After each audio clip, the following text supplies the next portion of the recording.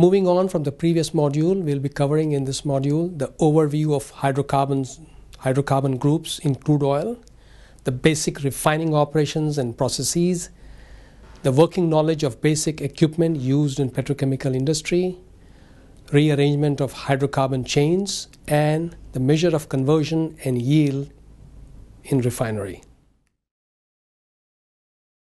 Let's take a look at what is involved in distillation. How does distillation work? Distillation consists of basically heating a hydrocarbon component and then cooling it.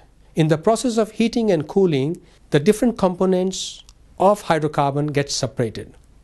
On the left side, you see an illustration of a simple lab distillation where a flask containing hydrocarbon is heated on a simple heater, and then the vapor that comes out from this heating is condensed by cooling it, and the cool product is then collected in a flask.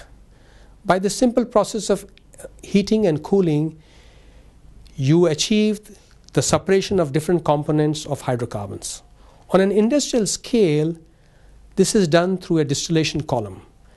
As illustrated on the right side, distillation column basically consists of a huge tower where hydrocarbons are heated.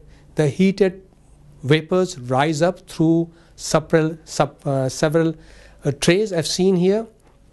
The vapor goes up from bottom to top, and cooling liquids come from top to bottom.